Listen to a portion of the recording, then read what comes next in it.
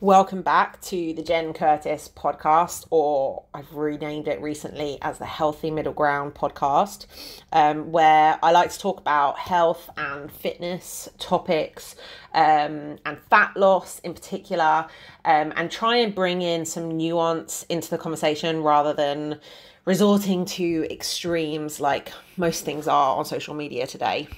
Today is episode 18. I'm getting really close to that magic number of 20. I read recently that 90% of podcasts don't make it past the 20th episode. So I'm really trying to hit that. Hopefully then I'll continue well beyond that. Today I want to talk to you guys about Ozempic. Ozempic is a fat loss drug and it's kind of getting a lot of attention at the moment. I'm seeing lots and lots and lots of posts about it on social media, and just like with everything else, lots and lots of extreme voices, people who say it's cheating, people who are really, really against it. And on the other hand, people who just, rely on it and think it's a magic pill. And I'm hoping to bring some nuance into that conversation and share my experience of working with clients who have taken Ozempic and other fat loss drugs, or maybe clients that haven't and maybe could benefit from it, or just, also bringing in my experience of having worked with lots and lots of clients who are overweight or obese and have been their whole lives and have struggled with weight loss their whole lives and tried every diet out there. And also, I've worked with quite a few clients who have had bariatric surgery, and I do have some thoughts and some insights around this kind of like cluster of topics. I will preface this by saying I am not qualified to prescribe or even recommend weight loss drugs or any sort of medication, but this is just some of my observations from having worked with people who this is relevant to, and just, again, my attempt of trying to bring some balance and nuance into the conversation. So I think the first thing to say is that when it comes to fat loss, from having worked with hundreds of people at this stage in my career, I can tell you that we are not all coming from the same starting point. We don't all have the same ability to lose weight. There are so many factors that influence our ability to lose weight. Part of those factors are genetic. Like you get some people in a calorie deficit and the weight just comes off and it's just really easy for them to do, and it's just really no big stress. Other people, they really have to get quite deep into quite an aggressive deficit to see any weight loss at all, or weight loss is very, very slow. There are just genetic differences in metabolism. There are also people with adaptive and non-adaptive metabolism. So, their body kind of down regulates when they go into a calorie deficit. So it makes it harder for them to lose weight. And those who that doesn't happen for, so then they lose weight faster. So there are definitely genetic factors at play, but there are also massive environmental and lifestyle factors at play. So just as an example, somebody who was brought up in a very overweight family with overweight parents, with certain messaging around food and diets, who was brought up to use food to regulate their nervous system, to comfort them, to celebrate everything, to, some people and some families use food and center everything around food. And something I can tell you from having spoken to lots of clients about how their parents talk around food is that some families have some really fucked up dynamics around food as well, and some really fucked up ways of conceptualizing it and talking to their children about it. But it also comes down to things like Some people are real foodies and they really, really, really get a lot of enjoyment out of food. And some people just aren't that bothered. And that seems to have, again, a mixture of genetic and environmental factors. It's really hard to tease out sometimes, and social factors as well. But there's definitely differences in how important a role food plays in people's lives. I'm somebody for whom, little side note here, food used to be really, really important, and I used to just love food and love how different foods taste and different textures, and I used to sort of really look forward to certain treats, but nowadays I don't so much. So I kind of have a bit of a perspective of both sides of the fence here. And it's definitely a lot easier to regulate your to regulate how many calories are going in when you care a lot less about food.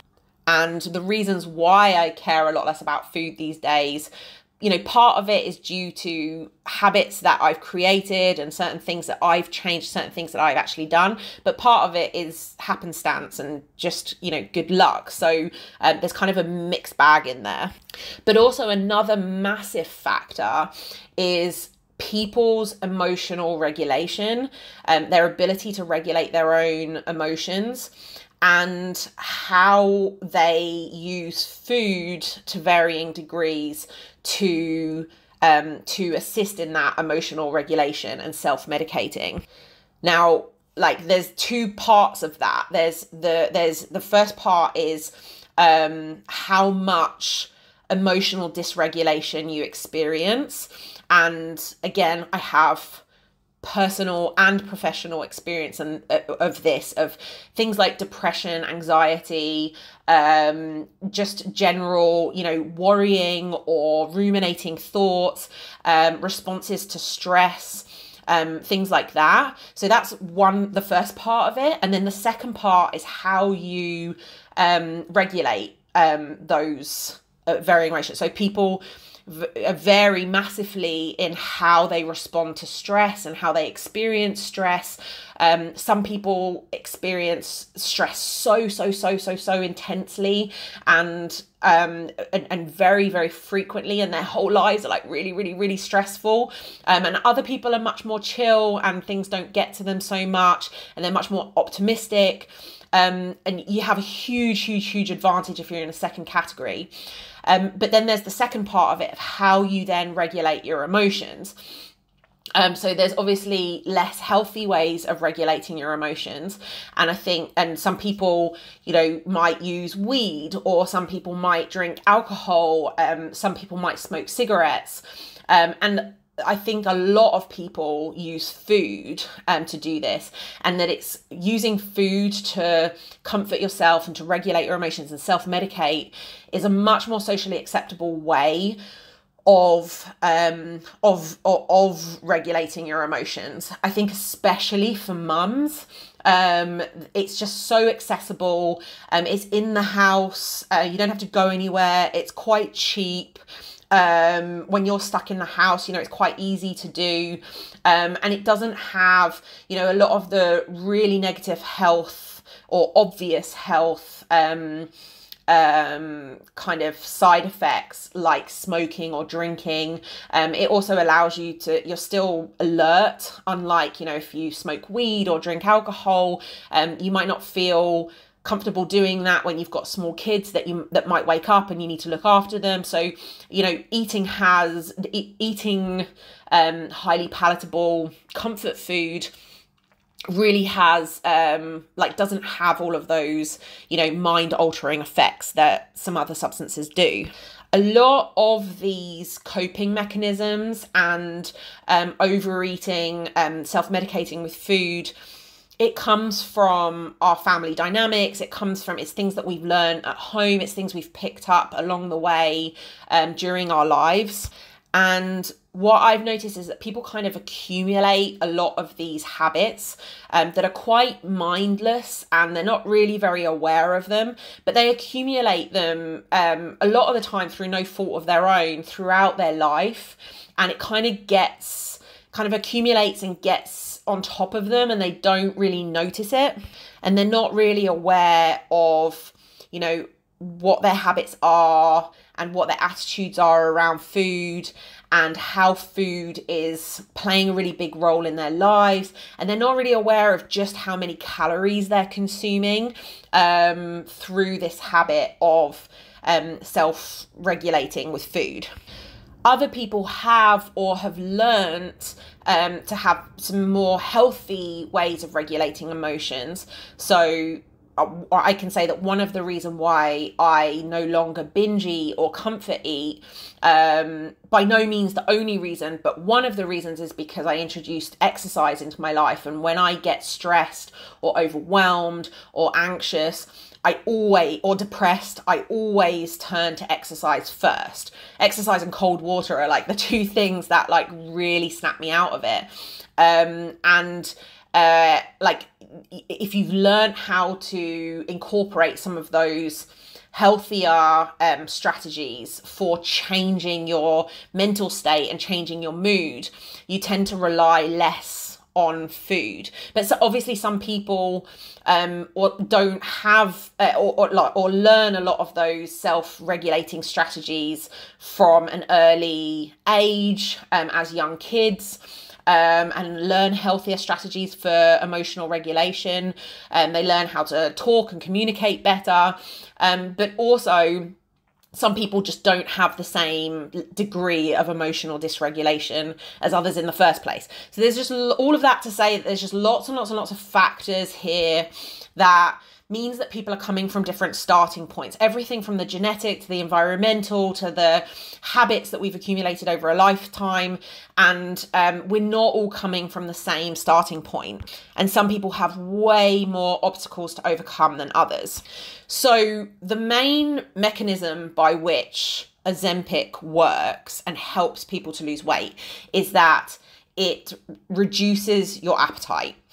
This obviously has huge implications for fat loss, because if you're less hungry, you're going to eat less, right? And that absolutely is the case for some people. However, what I've learned from working with lots and lots of people, and not just people who've taken Ozempic, is that the people who struggle with their weight the most don't actually struggle with appetite. So the reasons why they struggle with weight loss or weight gain and excess weight is because is for lots of other factors, and normally a lot to do with the emotional side of things. So they usually experience a lot of emotional distress, and they use food to self-medicate and to reduce stress, and often to distract themselves from negative feelings. So this is where a lot of kind of it depends comes into it. Because if you're somebody who, the reason why you struggle to lose weight is because you struggle with hunger, then Ozempic absolutely can help. But there are people who say, I've been taking Ozempic for 6 months and I haven't lost any weight.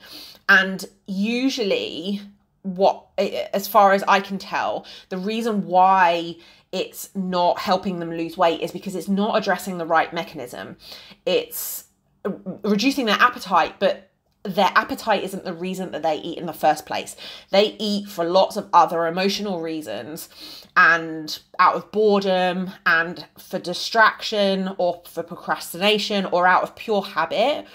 And they aren't addressing any of those factors. So yes, they've got lowered appetite now, but appetite was never the reason why they were eating in the first place. So that might be one side of it, but that's probably usually some like fringe cases, right? People who are not at all affected by appetite, and it's all other reasons. But for most people, there's like a combination of factors that are contributing to them having excess body fat.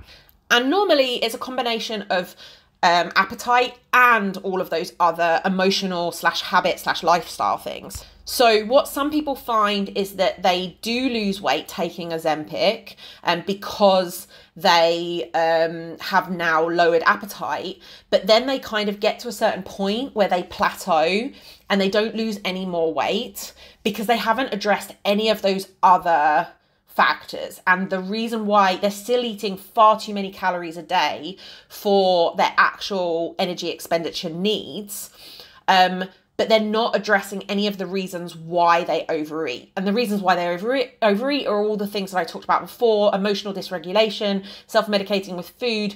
And until they address those things, they aren't going to continue losing weight. So they kind of get stuck on their journey.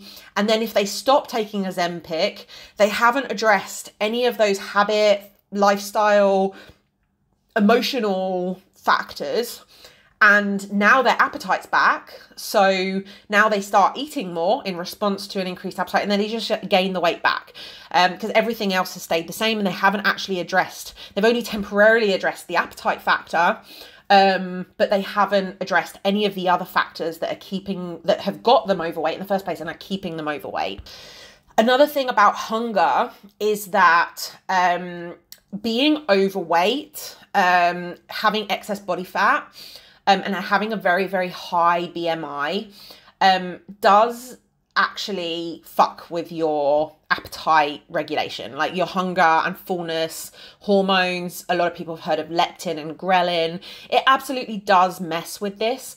And something that I find, even with people who don't have much weight to lose, is that appetites are very elastic. When you eat more, your appetite increases, and when you eat less, so when you get into a calorie deficit and you address like what you're eating and how much you're eating and food timing and all of that stuff, your appetite does decrease. So sometimes people struggle a little bit with hunger in the beginning, but they get used to eating less food, and then they actually have lowered appetites, and it gets easier to stay in the calorie deficit. And colloquially, we say, you know, your stomach expands or contracts or shrinks.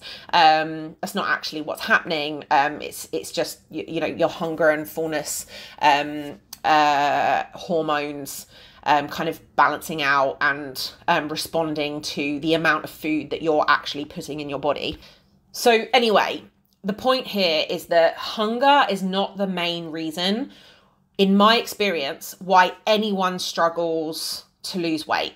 Yes, there are some more, like, just to talk about something totally different for a second, often people who don't have that much weight to lose, or who are already slim and want to lose like the last 5 pounds, or who want to get exceptionally lean, yes, hunger does become a bit of an issue. And it is something that needs to be managed. But that usually isn't the case for an overweight or obese population. Most people aren't struggling with hunger. And when you get them in a calorie deficit, they also don't struggle with hunger.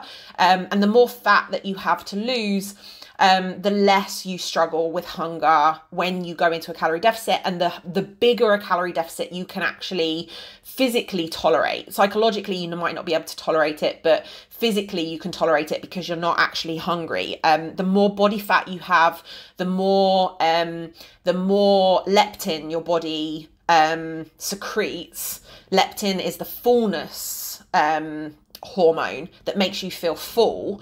So you're like, adipose tissue, body fat actually kicks out leptin. So actually, the more fat that you have to lose, the lower your hunger levels will be, because your body doesn't need the excess fat and wants to get rid of it to bring you back to a place of homeostasis, which is where you're healthy and balanced. So you'll actually struggle with hunger less. So this is a bit of a kind of a counterintuitive thing that a lot of people don't know about hunger and obesity. So anyway, hunger isn't the reason why you can't lose weight when you're overweight. It's usually because of all of those other habit, lifestyle, emotional factors. But the other reason why people are overweight today, and why we have an obesity epidemic is because we live in a very obesogenic environment. And obesogenic means that it makes you fat, right? Basically. And it comes down to two things. One, the food that we have is both abundant. We have huge amounts of food, way more food than we need. And it's very, very cheap compared to, and accessible compared to every other time in history. But we also have a huge abundance of highly processed, highly palatable, ultra palatable foods that are very, very low in nutrition. And that's not to demonize those foods. Anyone who knows me knows I talk about fun foods and knows I talk about an 80-20 approach to nutrition and having some of the things that you enjoy. But that doesn't take away from the point that we still have an enormous array of foods that are engineered by, you know, food scientists to be a party in our mouths, to have the exact right balance of savory and sweet and the right crunch factor and the right textures. And we have an enormous amount of these foods cheaply available, and they're very, very convenient. So something I notice about very overweight people is that they will tend to skip meals and then just snack constantly throughout the day on this highly palatable stuff. Their palate gets used to having, you know, like taste explosions all the time and sweet and savory and like all of that going on. But it's also extremely calorie dense foods. So they're putting tons and tons of calories in their food in their bodies without getting full.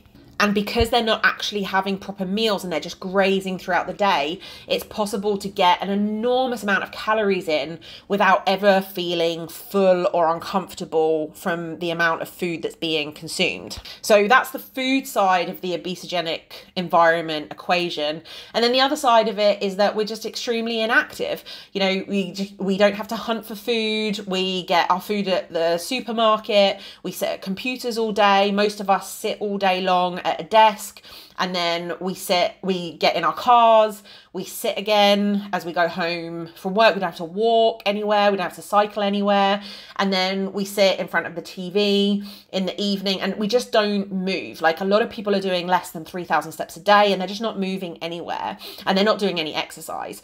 We don't have to hunt, we don't have to find shelter, we don't have these extremely labor intensive and active lifestyles that we have evolved to you know, need and depend on, and that our bodies thrive on, and we don't have to run away from lions and all of that stuff. So the combination of like really lowered activity levels and the accessibility of very, very, very calorie dense, nutrient poor foods makes us makes our environment very, very, very obesogenic. It makes our environment very, very fattening, and it makes it very easy to consume too many calories for our very low calorie expenditure needs. And this is why so many people are struggling with either being a bit overweight or being obese or morbidly obese or anything in between. Okay, so then we've got certain individuals who, for one reason or another, struggle more with weight gain than others for all the reasons that I talked about before.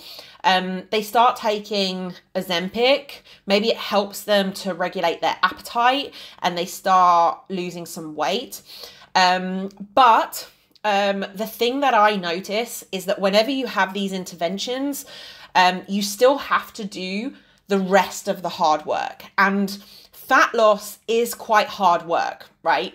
It is difficult to do. It requires a lot of mindfulness. It requires a lot of awareness around your habits. It requires a lot of tools for emotional regulation. It requires a lot of building good habits.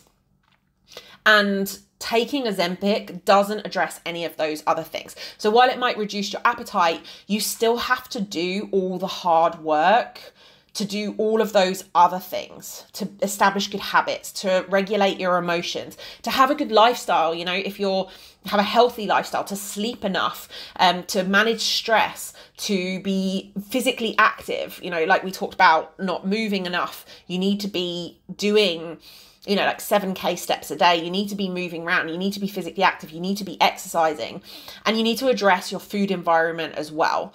And all of that stuff is the really, really, really hard work. And they're the real reasons, in my experience, why people struggle to lose weight and keep it off, is because of those factors and addressing those factors. So in terms of the habits, for example, let me just give you a couple of examples. So I've worked with some people who have either taken Ozempic or some other fat loss drug, or have had bariatric surgery.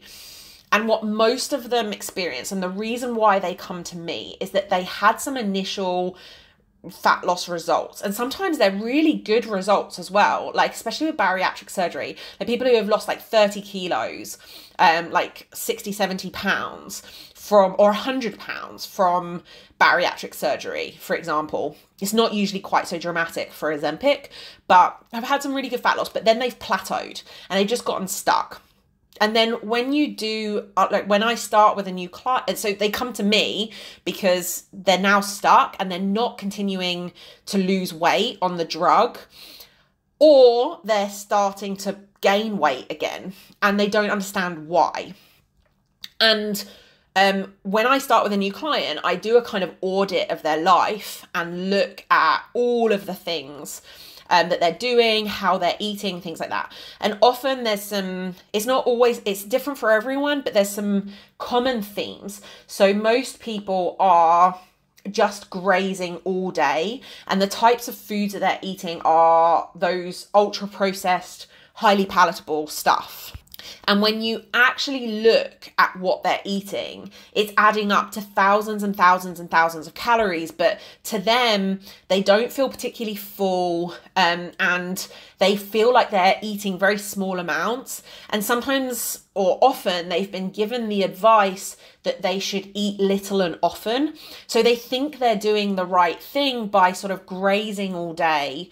But in fact, what they're doing is they're just kind of bypassing those mechanisms of hunger and fullness. Because while Ozempic will lower your hunger levels, you can kind of bypass it by constantly eating. So people do this with bariatric surgery as well. So you can only fit a very small amount of food into your stomach at any one time. Otherwise, you throw up. But this only works if you eat, say, 4 times a day.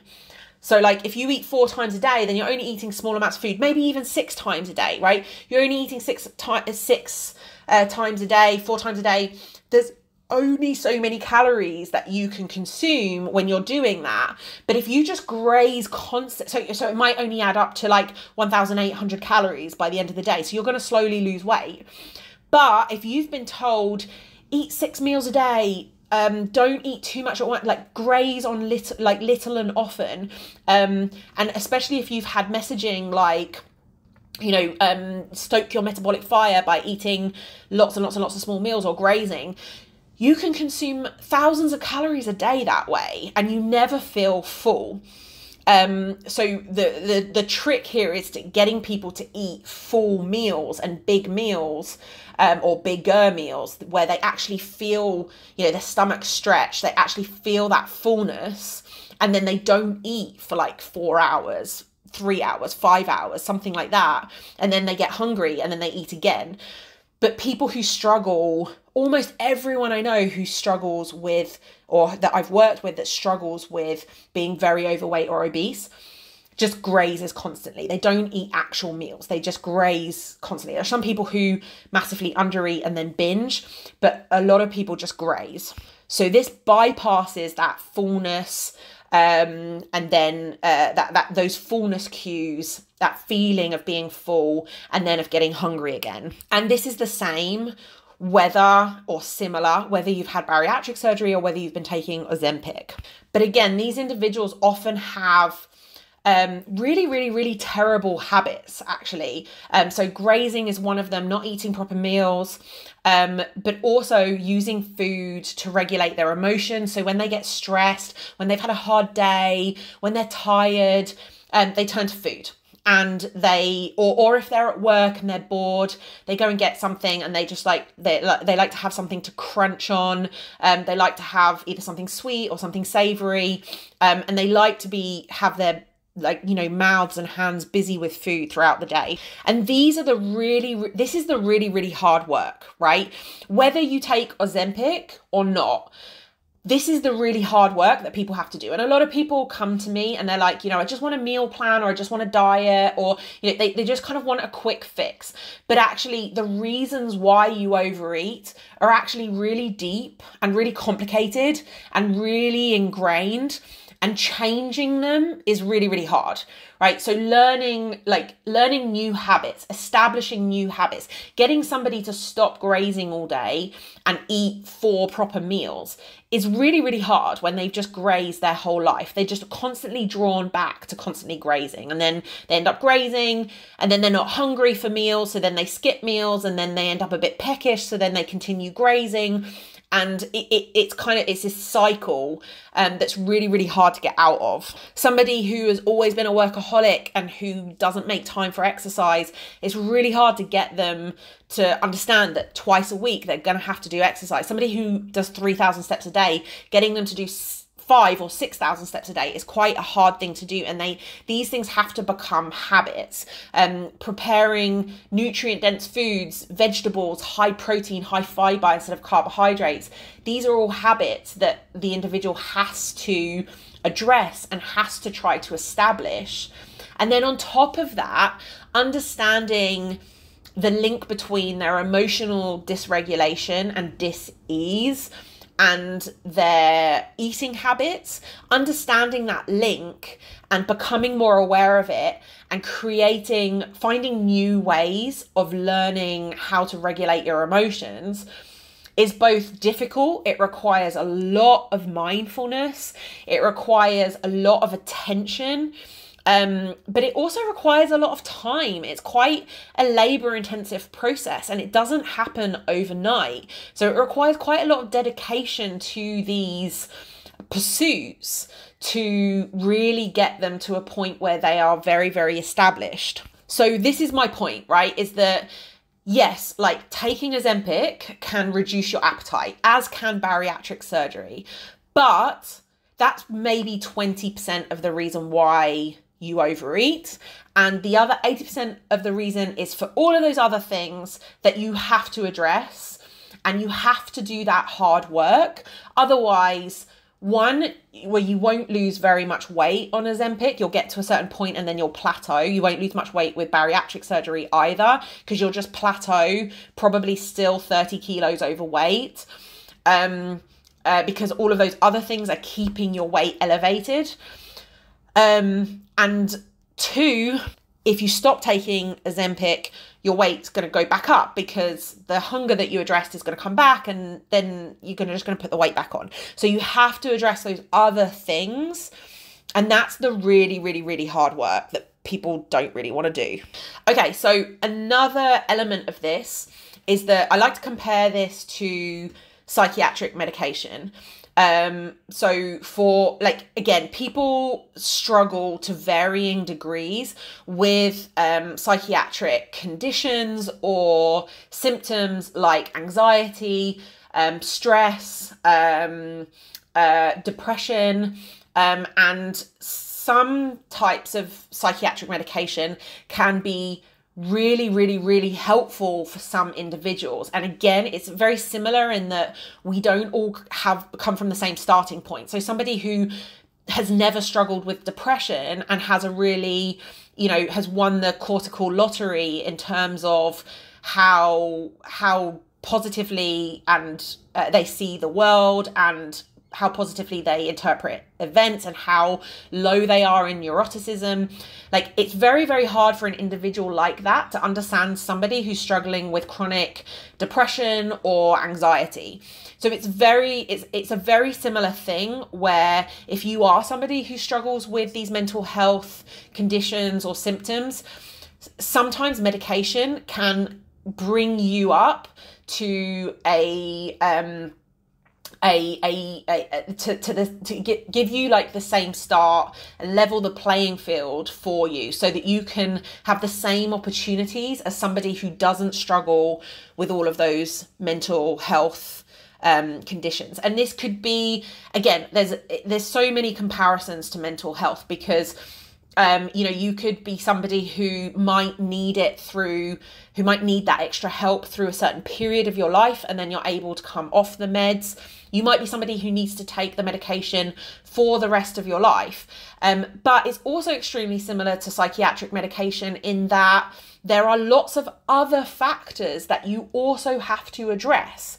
So if you struggle with depression, anxiety, you might also have to see a psychologist. You might have to address childhood trauma. You might have to do some CBT and learn how to, like cognitive behavioral therapy, and learn how to change your thoughts and your mindset. You might need to learn ways of regulating your emotional, your nervous system through exercise or hot and cold exposure, or through meditation, or through breathing techniques.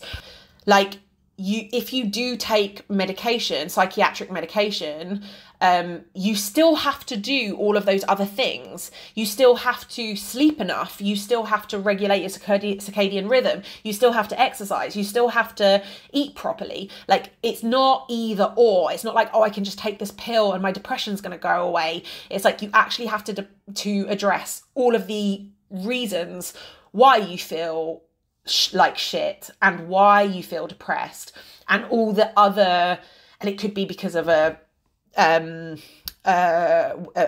imbalance in your brain and all of that stuff, but there are still other factors that are going to help you. And it's a case of the combination of a few different approaches is going to be much, much greater than the sum of its parts. So if you take medication and exercise and eat well and sleep properly and manage stress and do CBT, you're going to be much more successful than somebody who just takes an antidepressant. And the exact same thing is true of something like Ozempic. You still have to do the hard work. It's not a magic pill.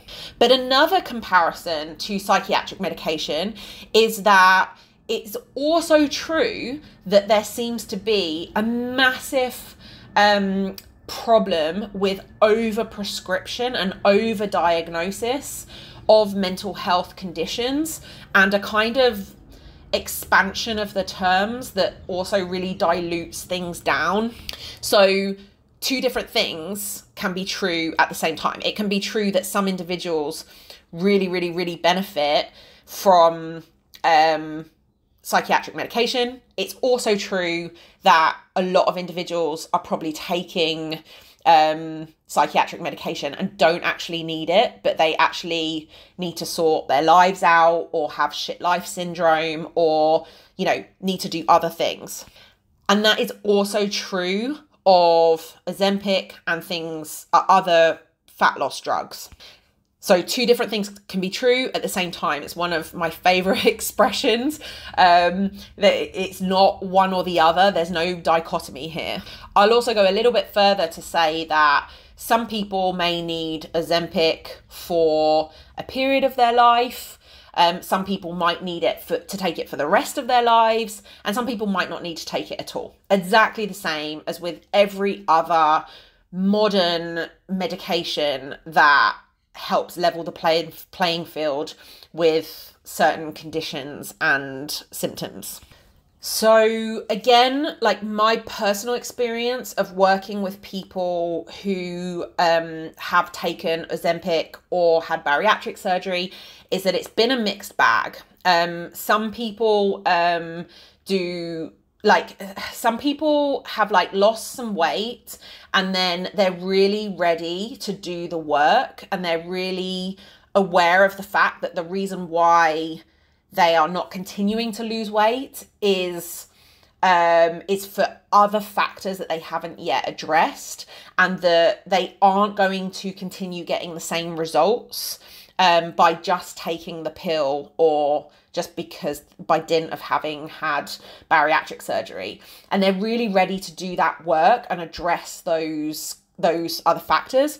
But a lot of people really struggle to do that other work and even accept that it's something that they have to do. And they kind of just rely on the bariatric surgery or the Ozempic, and they want to just keep doing the same thing, keep the same habits, keep the same stress response and self-medicating with food, keep the same shitty lifestyle factors, and they want to somehow magically get different results. And it's not going to happen. And it's a really hard pill to swallow. So it's really, really, really a mixed bag. And I find that these are sometimes some of the hardest people to get change from, because these habits are so ingrained and such a huge part of their identity. And it's really, really difficult to change, and really, really difficult to even stay mindful about it. And it requires a lot of work. So in conclusion, I think I'm very pro Ozempic and other weight loss tools, bariatric surgery, as well as, you know, things like psychiatric medications and stuff like that I mentioned as well. I think they can be a fantastic tool for some people. I think they can really level the playing field. Having worked with so many people and being somebody who's very, very interested in human psychology, everyone has something. Everyone has, like, whether it's a health condition or a mental health condition or like something, everyone has something that holds them back. And one way that modern medicine is really, really wonderful and amazing is that it has lots and lots of tools for helping those individuals. If you identify the right thing that you have, there's usually some kind of solution that can help you level the playing field. So I think it can be a really, really helpful tool, but in order to get the best results, you need to do the other work, and you need to do the hard work. Again, this applies to mental health as well as to things like fat loss. Like, you have to be willing to accept that you have a condition or a problem that maybe not everyone else has to deal with, and it might not be fair and it might not be your fault, but it is your responsibility. And you may need to work harder than other people to get the same results. You may need to work on this for the rest of your life. And you certainly need to use as many different tools as you possibly can to change the outcome and to get better results. It is not a magic pill, but it's not cheating either. Like I said, it's a great tool. It can jumpstart someone's journey. It can level the playing field. But it also comes down to it's a very, very individual thing. And it has to be prescribed or recommended on a very individual basis. There are some people who will really benefit from it and it will be life-changing for them. And I've heard of people who just have like really amazing results, and it all comes down to this. And this has allowed them to improve their health and to improve their quality of life in amazing ways. And then there's people who, you know, it's given them some results, but then they don't continue to get results. And then other people for whom it doesn't work for at all. All of those things can be true. We're all so different. And it really needs to be dished out on an individual basis. I think that covers everything. If you have any questions, if you think I missed anything, please let me know in the comments below. Please send me a message. I'd love to hear from you. I'd love to know what you thought of this episode. I'd love to know your recommendations for future episodes. Yeah. Let me know your thoughts in the comments below. Thanks for listening. So after I recorded this podcast, I realized that I did actually have one more important point to make that I completely forgot about. So I'm just tacking this on to the end because I'm a really amateur podcaster. And that is that if you are struggling with appetite and hunger and fullness, then Ozempic isn't necessarily the best way of dealing with it. Now, I say that with like all of those things that I said before, that I think it can be a great tool and all of that stuff. But there are usually two things that a lot of dieters, like two big mistakes that a lot of dieters make. And a lot of the reasons why people struggle with hunger on a diet, for those that do, because like I said, a lot of people don't, but those that do, it's usually because of two major factors. One is simply just being in too big of a calorie deficit. So I've worked with women, for example, who their maintenance calories are like 2,200 and they're trying to diet on 1,100 calories. This is just ridiculous. It's way too big of a calorie deficit and you're going to be fucking starving on this sort of number. So the fix for that is to make sure that you are in a small calorie deficit. In order to do that, you need to figure out what your maintenance calories are. You then have to figure out a 20% deficit from there. And most people can tolerate a 20% deficit really, really well. But you need to be, I have other resources on how to know how much of a deficit you need to be in. But this is one major factor, like being in too big of a calorie deficit. And then that makes hunger unbearable, right? You're just starving yourself and it's never, ever, ever going to work. So that's definitely something that you need to sort out and address, whether or not you take Ozempic. Because taking Ozempic and not addressing that is just like the wrong way of doing things. Then the other thing that people don't do on a diet is they don't eat filling foods. Now, a lot of people try to curb hunger by following a lot of really, really arbitrary advice about fat loss. And the three major ones are either cutting out carbs completely or doing some kind of low carb diet like keto diets or something like that. Or they try to manage glucose spikes, or they try to eat more fat in order to like slow gastric emptying or something like that. Oh, and the other major one is just trying to eat clean, just trying to eat nutritious foods. So those are the sort of big ones that people try to do and think they focus on these, especially women focus on these factors. And a lot of people giving diet and weight loss advice also focus on these factors and they don't work, right? These are not the things to be focusing on. These are totally arbitrary. The thing that you actually need to focus on, that most people don't focus on, is getting filling foods from your diet. So focusing on how much fullness you get from certain foods. And that comes from a variety of different things. Part of it is eating, actual meals. Part of it is eating like a good macronutrient ratio, like getting plenty of protein, getting plenty of fiber. But it also includes eating starchy carbs for a lot of people. Most people will be starving hungry without carbs.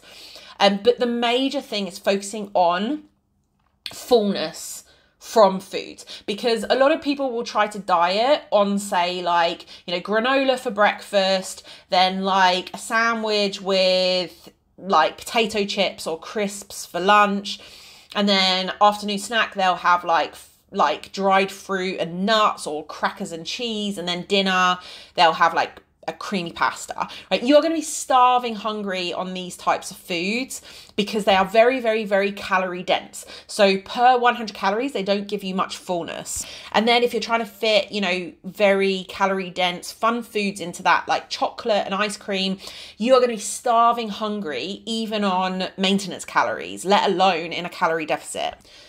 I do actually have a really, really, really good resource for this. So I'm going to put in the comments below or in the description below. I have a ebook for simple meal ideas, and it comes along with 2 free ebooks, like kind of bonus ebooks. One is a filling meal ideas ebook, and then the third ebook is like on how to get fullness from foods, how to change your diet to get much more fullness from the foods that you're eating, so that on the same number of calories you're way more full. This is such an important thing for so many people to address, and it's one of the main things that I address with my clients and my coaching. And I would probably argue that a lot of people who are benefiting from Ozempic, they could actually get the same results from doing this and focusing on getting more filling foods in their diet and getting more fullness from the foods that they're eating. That doesn't negate any of the things that I said before. This is just like one of those other factors that you also need to address and the hard work that you need to do. You could also be using Ozempic simultaneously to reduce your appetite and make all of this easier. But you absolutely, whether you take Ozempic or not, you absolutely need to address this as a factor. You can't keep eating a really calorie dense diet and then expecting to just take Ozempic for a period of time and then get long-lasting results. You absolutely need to address this, and you can probably get very similar results from just addressing this factor. So make sure you're doing this. Make sure you download the ebook that I mentioned if you are struggling with hunger and satiety and fullness from foods. It will really help. Let me know what you think.